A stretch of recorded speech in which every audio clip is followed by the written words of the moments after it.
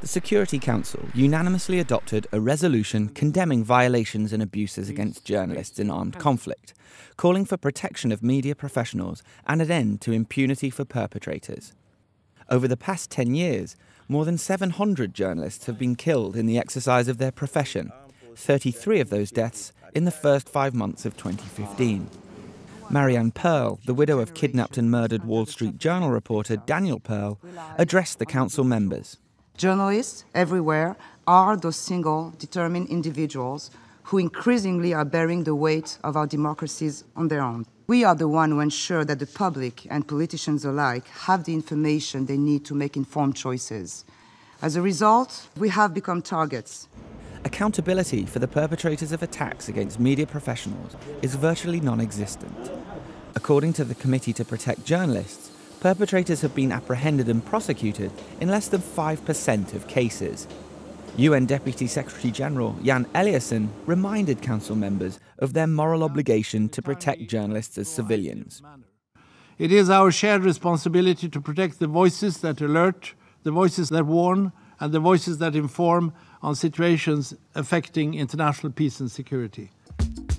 This year, some 1,800 migrants have drowned in the Mediterranean, a 20-fold increase over the same period last year. Addressing the European Parliament in Brussels, Secretary-General Ban Ki-moon called on European nations to do more to help migrants crossing the Mediterranean. Half those crossing the Mediterranean are fleeing war or persecution or human rights abuses. They qualify for international protection as refugees.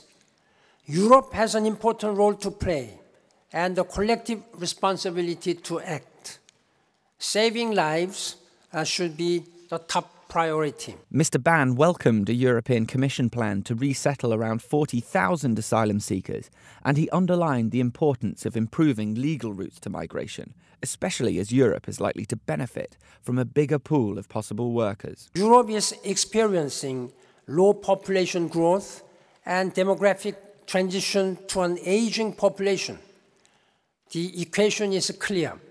To meet its workforce deficit and maintain its economic dynamism, Europe needs migrants. The UN marked the International Day of Peacekeepers, honouring the memories of blue helmets killed in the cause of peace and paying tribute to those currently serving.